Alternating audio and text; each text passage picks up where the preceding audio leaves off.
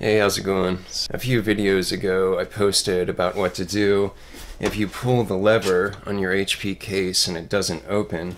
And in that video, the issue I was having was that this metal plate on the back was getting pushed inward, and that was preventing the latch from popping off there. I was able to open it by holding onto this metal loop here on the back, and if you need to see that, you can watch the last video. We had a viewer in the comments that said that didn't work for them, so I was kind of messing around with it to see if I could find an alternative solution. I think I may have found something that might work. So if you notice, so here's the panel when it's open. You notice when you pull this lever, that essentially what it does is cause this metal plate to move down, if you see that.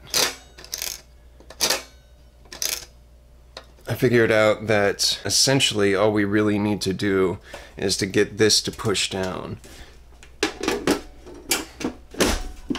Okay, so I have the panel back on. Let me get in closer here. You want to look for the side that has the lever here. And then if you look in the back, near the top, you can kind of see, like all the way near the top here, you can actually see that metal plate in there. So I took just a small screwdriver, but really it doesn't have to be a screwdriver, just anything that fits through those holes. So you're going to take a screwdriver or just anything that fits through this hole. I'm going to put it through that hole and then just press down. And it does the equivalent of opening that latch. So obviously lay it down on a table or something so it doesn't fly off like mine just did, but you get the idea. Just anything, you'll be able to see that metal panel near the top here.